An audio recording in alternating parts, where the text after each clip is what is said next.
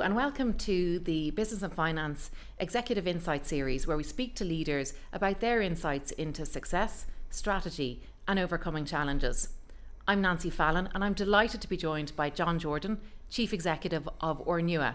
Ornua is a company which is best known for its Kerrygold brand and equally as a leading exporter from Ireland. It's been in business for more than 60 years and has had much success throughout that time. And the most recent success is being nominated and awarded Business and Finance Company of the Year.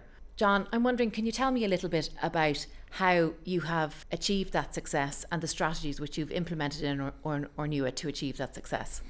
Sure, and maybe Nancy, just to first say thank you to both Business and Finance and KPMG for the recognition for Ornua as Company of the Year. It's a real honour for us, a great privilege, and has created great excitement within our 3,000 employees. And as you say, look, it's really nice that Ornua, we're 60 years in business, and that in itself says something for a company to be in existence for 60 years. We started out as a semi-state body, and when Ireland joined the EU in 1972, we became a cooperative. And it's a great business to be involved in. I think what's sustained our success is probably two things. One, fundamentally, we're based on Irish dairy. And I've said it many a time before, Irish farming families produce the best quality milk in the world, bar none. The best quality milk in the world. It's also then processed in the cooperatives around Ireland, who are the shareholders of Ornua, in world-class facilities. And I've travelled the world and seen dairies everywhere.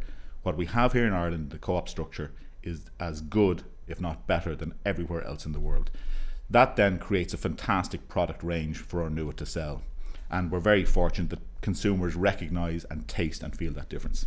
So starting point is our product base, which is fantastic. Beyond that, we just try and keep it simple. Keep it simple and focus on where we can win. And particularly as you grow as a business, and this year we'll finish our sales at about 3.6 billion euro. 5 years ago that was closer to 2 billion, so it's an incredible growth story. But as you grow, and organically and through acquisition, businesses become very complex. So we really try and keep it simple and focus on where we can win and where we can make a difference.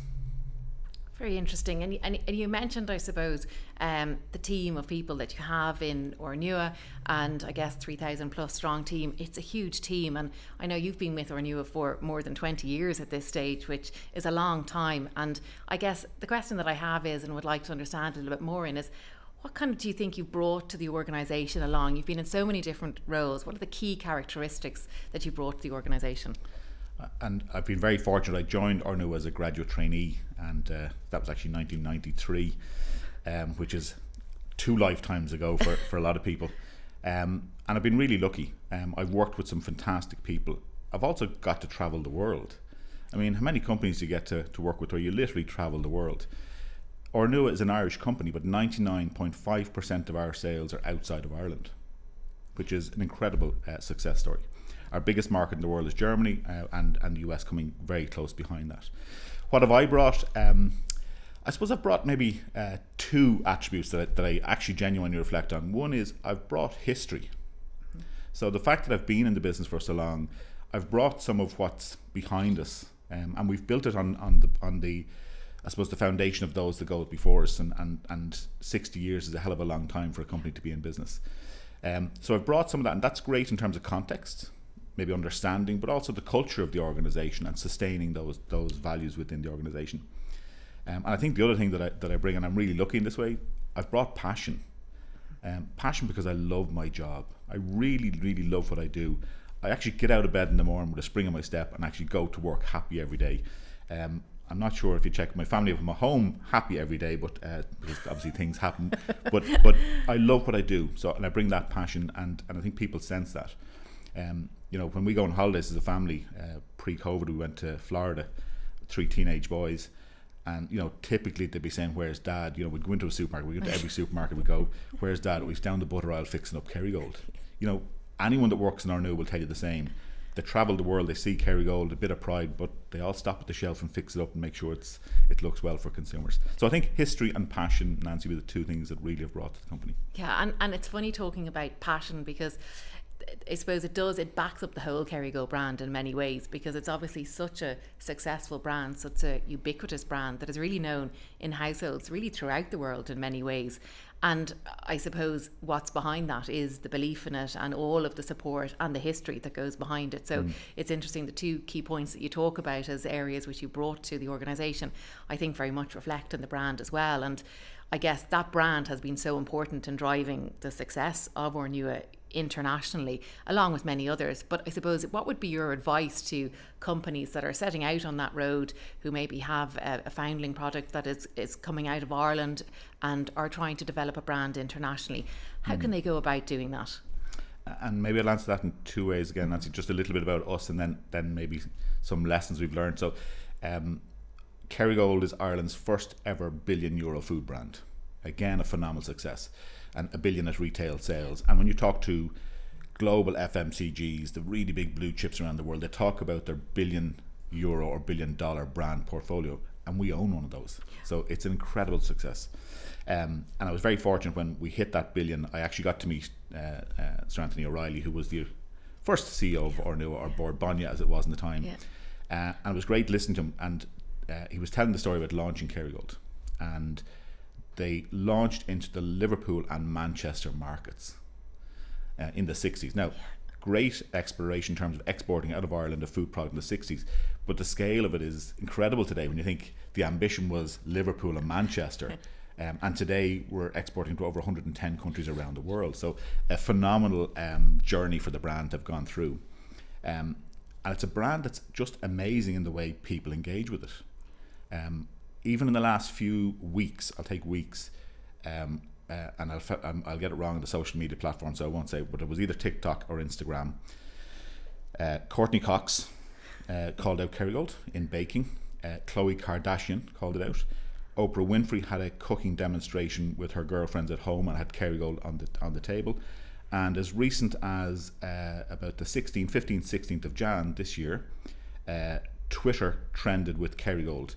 There was a story on Twitter posted by an individual where she had experienced Kerrygold for the first time and labelled it as Buttergate. It had 1 million views on Twitter. 1 million views to talk about a food brand. So our consumers are incredibly passionate about the brand, and that's because it's a great product. So go back to where it starts. We're really good with the product. If I was to look at, and I've talked to many Irish companies, particularly smaller companies looking to export, I'd say again 2 things. One is, be really confident of the product you're putting out there. Okay, you have to really believe that this product has a home within a consumer population. And the second thing is, own it. And very often you'll see stories covered in, particularly in our sector, where companies will say, we've launched a product into America and we're listed on a shelf in America. US is a huge market. It's actually relatively easy to put a product on the shelf. Retailers will put plenty of products on shelves. But then you ask, well, how did that happen? Well, we met somebody at a fair, or we met a distributor, and we've handed over the product to them, and we send out the orders and they're taking care of it. My own view is that has a limited scalability. So they won't have the same passion for your product. Ornua owned a distribution company in the US. I ran it for a while. They managed 60,000 items. The only people that really believe in your product and your brand are your people. So if you're really serious, and go back to keep it simple and focused, if you're really serious about a market, about export, I believe you should own it. You should invest in putting people on the ground and go to sell and tell your story, and tell it only as you could. Yeah, I know, and that makes sense. And that again goes back to, I suppose, your point around your people and, you know, the passion that they have and the importance that it has to the business. And I'd also like to say that you did very well with all the names on social media. I think you take them all off, so very well done. And I suppose we focused on all the great success that Ornua has had. But I guess, as you say, trading for over 60 years, it's a long time. There's obviously been lots of challenges that you as a group will have faced, and I suppose in more recent times we've seen COVID as a challenge. How has COVID impacted Ornua, and what impact has it had? Yeah, hasn't it changed everybody's life? And it's funny, it's triggered more in Ornua, I think, than just looking at COVID. And I go back to pre-COVID. It's funny the way we all talk pre and post-COVID, like it's like the clock reset. But pre-COVID, one of the big challenges facing Ornua, and in fact Ireland and our food sector in particular, was Brexit. So Brexit was looming. The UK is a huge trading partner for Ireland.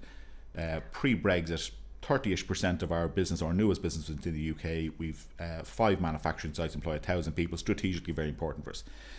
When I look back and reflect on that now, we had 18 months to 2 years of preparation for it. We had a team from the UK, a team from Ireland, cross-functional team, meeting every couple of months, briefing senior execs, talking to customers, making preparation plans, scenario A, B and C. We seemed to have an eternity to do it, and we felt under pressure at the time. You then roll forward to March 2020 and suddenly COVID hits and you don't have time to debate it. You all had to, all of us, all over the world had to get up and walk out of our offices and work from home and try to keep our businesses running. We also, affecting our business then, had what we call the Trump tariffs. So there was an dispute between Boeing and Airbus, so nothing to do with poor little Ornua or food, but that ended up in the WTO arbitration court between the US and Europe, and the US were given the right to impose import duties on European product into the US. And the US government looked at product that they thought would have the most impact, and they chose butter as one of those products. They put a 25% tariff on all European butter going into the US. 90% of all European butter going to the US is Kerrygold. So in effect, it was a 25% tariff on Kerrygold. So you had COVID, you had the Trump tariffs, we had the Suez Canal blocking and supply chain being disrupted, and all of those changing consumer behaviours that came with it. So a very tumultuous few years. The outcome, I think, has made us more resilient as a business and far more agile. We've responded to those. On the plus side, what happened during COVID, and we all did it, I'm sure it happened at home with you, Nancy, you were at home, eating at home all the time. So home consumption pretty much went to 100% in most countries. We all then got a bit bored and fed up, so we did things like baking, and great, Kerrygold was great for baking. So consumption at home skyrocketed. That meant retail shopping, which was really good for our business, particularly on the Kerrygold, and indeed other brands that we have, Pilgrim's Choice in the UK and private label where we supply that. The downside was our food service business and our ingredients business suffered a little bit. Thankfully, post-COVID, they've rebalanced and rebounded a bit. But overall, COVID was very positive for Ornua. And what we've then managed to do is post-COVID, maintain that momentum. So how do you sustain it and maintain it and bring all that was good through that experience and maybe change some of the things that weren't great? And how have you managed to sustain it? You know, how have you done that? Again, I suppose some of that is back to our fundamental philosophy of keeping things simple. And one of the examples I could give is in the UK, if you walk into a supermarket and buy a packet of cheese, sliced, grated or a block, we supply about 40% of that market in the entire UK. So great outlet for Irish cheese into the UK. One of our customers, retail customers, they give us 12 hours notice for delivery. So it's a really short, tight timeline, really tight supply chain. We were producing about 65 items for them, and within a matter of weeks of COVID happening, their demand doubled. So they were ordering 100 and then they wanted 200. You can't have that level of spare capacity in a factory. If you did, you'll probably run out of business. So we had a little bit of spare capacity, which we filled. And again, we were able to sit down with the team, our team and the retailer, and say, look, if we got rid of half of the items and the more complex ones and slower selling ones, we could actually make the top half pretty much double the volume. And they did. So we actually did that with the retailer. We sat down, something that would have taken years to do without the environment that we were in for COVID. It benefited our business because we were able to supply the demand. It benefited the retailer because they didn't have empty shelves. Consumers came in and bought because their shelves are full. And post it, it's a lesson we've carried forward in terms of how do we range, rationalise more aggressively with retailers to the benefit of both. So simple example maybe of it. Yeah, no, it's really interesting, and I think it is something you hear. COVID obviously was very difficult, but it has allowed a huge amount of change happen very, very quickly. Some of it good, some of it bad, but yeah, that's an example of where, you know, obviously a very positive way in order to take a bit of an opportunity out of what was a very, very significant challenge. Yeah, I think we were also lucky, Nancy, that in the preceding few years we had invested reasonably well in technology. I think if COVID had happened 7 or 8 years ago, we'd have struggled. How do you lift your desktop home? We had already gone to the stage where pretty much everything was in the cloud, everyone was on laptops, telephones were through the internet, and we were using Teams and Skype. So I think that investment that some of our the execs in previous roles made really helped us through that. So we were very fortunate. Absolutely, yeah, absolutely. And I suppose when you mentioned some of the challenges, you mentioned the tariffs, you mentioned Brexit. I suppose Brexit obviously did create a lot of complexity. Looking forward now, what do you see as some of the biggest challenges that an exporter sitting in Ireland is going to face? Yeah, I think there's probably certainly from our sector there's one that's impacting everybody, which is clearly the short-term challenge we have, or maybe it's medium-term challenge of inflation. So the cost of goods, cost of inputs, cost of energy has gone up for everything that's being produced, and we're seeing that across every sector. You see it in the inflation numbers here in Ireland and across Europe, and indeed in the US. And to be talking about inflation rates in Ireland have tempered back to, I think 8.6% was the latest figure, tempered back to 8.6. So there's a challenge fundamentally there for consumers who won't be getting pay increases of 8.6%, and how consumers respond with the money in their pocket and what they buy. We cannot live or expect them to buy and live the same way they did maybe 12, 18 or 24 months ago. So there'll be some decrease in demand from a consumer side. Where and what they decide to buy will impact all of us. So consumer demand is one. The other big one, which has, and I think it's again, there's something to be looked at as to why it came out so well or so strongly in COVID. The other piece is the environmental and sustainability piece. It has catapulted to the top of every consumer's agenda. Consumers and our customers, big blue chips, asking us and talking to us about our sustainability agenda and what we're doing. So I think that's going to be interesting. Again, I say it with a little bit of a wry smile. I absolutely believe we have to do what's right, but we get this demand and pressure from consumers, and I saw it in my own home. 3 teenage sons who were sitting at home getting Amazon deliveries every day of the week, came in the same brown box, and they'd ask about the carbon footprint of Ornua, and they never once thought about the carbon footprint of the stuff that they kept getting every day, and then would return the next day and get redelivered the following day. So consumers are funny in terms of the way they don't often think about their own the standards they hold themselves to, but will hold companies and brands to higher standards. So I think that's an interesting one. On the positive side of that, certainly from an Irish perspective, Ireland is the most carbon efficient producer of dairy and beef indeed in the Northern Hemisphere. So we're starting from a really good position. We still have to do better, and it's interesting, I think, if you look at some of the media coverage in the last maybe 6, 9, 12 months, and how it's portrayed. These stories should be told where farming families are actually going to be the heroes of the story. They're not the villains, they're the heroes. If you talk to them and listen to them, what they want to do is take a farm they own today and hand it down to the next generation in better condition and more sustainable position than they got it. So they need help on 2 things. One is the science and some funding to transition from one stage to another. And I think Ireland, one of the benefits with Ireland is how well connected we are as a country, particularly in the food sector. And food is so important, food, dairy, agriculture is so important to Ireland. We now have a legislation. So we have a climate action bill. It's in law in terms of the standards Ireland will achieve. They're not wishful hopes and ambitions. There are now legal limits that we as an industry must meet over the next 5 and 7 years. So I think we're in a really good place, and I'd be very positive about taking on certainly the climate challenge for Ireland. And the inflation one, as I say, it'll be interesting to see how that develops over the next 12 to 24 months. Yeah, interesting. And I suppose the inflation one is an interesting one for Ornua because you have a premium brand, and I presume dealing with that in the context of an inflationary environment is more difficult than dealing with I suppose a brand that is not premium and you can just cut price on it, I guess. Yeah, and it's interesting. It depends then a lot on markets. So there's a lot of psychology, and I'm not the expert on it, so I'm treading into very dangerous territory if some of my colleagues were listening. There's a lot of psychology around how consumers react at store.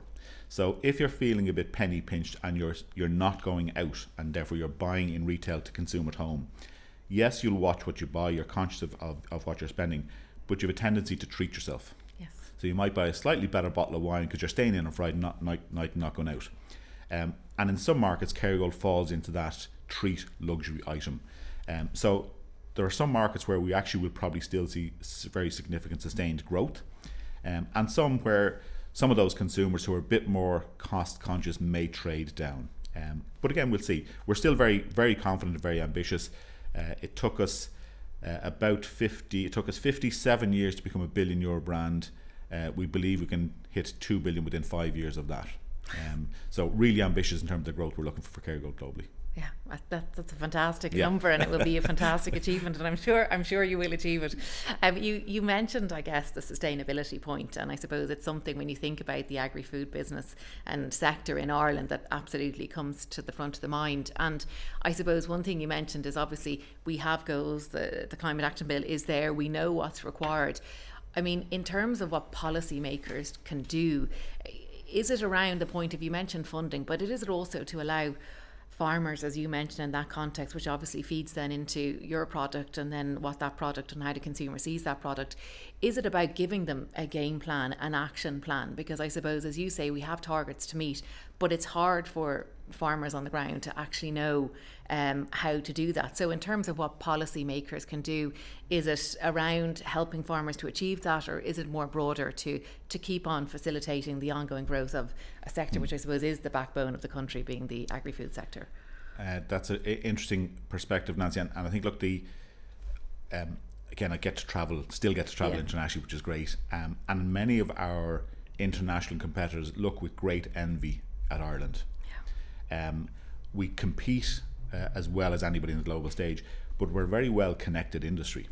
So the co-ops in Ireland, the farming industry, the farm lobby groups, government, industry bodies, extremely well connected in terms of being on the same page about representing Ireland abroad internationally and holding ourselves to a high standard, and understanding the importance that food, dairy and agriculture plays in our society.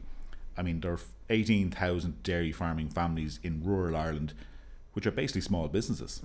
So they need to be sustained for the fabric of Irish society, keeping those families on their farms, allowing them invest in their farms, invest in their children's education, go on a holiday, buy a car, whatever they need to do. The government have been, I think, very brave and very correct in putting in legislation. They've also been very positive in terms of the way they've engaged with industry in the broadest sense, in saying what needs to be done, or what can we as an industry collectively do to get to those targets. And again, it breaks down fundamentally into two pieces. One, and you touched on it, is what has to happen inside the farm gate in terms of farming practices. And Ireland is very fortunate. We have some of the best scientific brains in the world. When you look at the research that's done in Ireland, particularly through Teagasc, what can actually practical things can happen at farm level. We need to get that science out to farms and get farmers to engage in those practices. And they're very straightforward and very simple, many of them. There's further science coming around things like feed additives that will help a cow reduce the methane she's producing. That science needs to be invested in and accelerated. And the third piece then is, if there is an impact on a farming family's income because they have to manage their farm slightly different, how do we encourage them and bridge the gap until they get to a future state and have a steady state income? So it's really important in terms of, I think, science and funding, but sustaining the fabric of Irish society with farming families throughout rural Ireland. Wow, no, and they're up for the challenge, which is the great part. Absolutely, no, it does seem to be, and as you say, there does seem to be a wish to have that asset and pass it on to the next generation. So they want to make it work. Yeah, absolutely. I mean, it's lovely. Some of the pieces, the nicest thing I think I get to do as CEO of Ornua. So the NDC and Kerrygold sponsor the Farming Family of the Year Awards, and I get to go to that, and there's usually 10 or 12 farming families from around the country. They're the best. They are the elite farming families in Ireland, and one of them gets crowned Farming Family of the Year. But the stories that they tell are just phenomenal, and every time they come, there's at least 2 or 3 generations. There are grandparents, there's parents, and there's kids working on it. The most recent family that won it, 4 daughters, a husband and wife running the farm. They only got into dairy, they were in beef previously 3 years ago, and they all play a role in the farm, and they all want to passionately develop and build a farm that will sustain for generations. So I think I love that. I love listening to the farmer stories, and nobody wants sustainable farming more than Irish farming families. Yeah, no, that makes sense. And as you say, we're coming from a good place anyway in Ireland in terms of how we do produce our food product. And I suppose you've chatted about the 2 billion aspiration in 5 years' time. And I guess the question then comes, well, in terms of the opportunities that you see for Ornua, and it probably touches on a lot of what we've already covered, but what are the key opportunities that you see for Ornua going forward? Yeah, we've gone through an incredible growth journey over the last few years, and we're looking to accelerate that further. So we've just launched a new 5-year plan, signed off just before Christmas, which is a very aggressive growth plan out to 2027. The other part of our business is B2B, business to business, where we're supplying ingredients to food manufacturers and global QSRs, quick service restaurant pizzerias. That's an area where we're having fantastic traction, really adding value to Irish dairy ingredients and growing our business with some of the biggest blue chip companies in the world. That's harder for people to get their heads around and understand, but in an Irish context, Apache pizza would frequently contain Ornua's cheese on the top of it, or indeed in the rope in a stuffed crust, and we do that internationally. On terms of the brand, the accelerated excitement is just phenomenal. We're the #1 brand in Germany. If you go into a retailer in Germany, the most frequently scanned barcode through the till, and I won't make the sound, is Kerrygold 250 gram butter. So the most frequently scanned barcode in the entire German retail landscape is Kerrygold butter, which is amazing. If you go to the US, Kerrygold is now the #2 brand in the entire United States, and it's double the price of the #1 brand. The really nice thing is we could double in the US and double again, and we still wouldn't be as big as #1. So the #1 brand is huge, but that gives us room for growth. So they're really exciting. I think in terms of one of our biggest challenges around enabling that growth, Nancy, is going to be access to talent. And we've seen that globally. There's a shortage of people in the workforce. If there is to be a slight positive taken out of a global recession, is an easing of labour force. So access to talent, access to people is really important for us in terms of supporting and underpinning that growth. I think they're the big challenge, but I think it's a very exciting few years ahead for Ornua again. Very much so, sounds like it. Well, it's been really interesting chatting to you and hearing about the Ornua story, and once again I'd just like to congratulate you and your team on being awarded Business and Finance Company of the Year. Thank you very much, John. Thank you, Nancy.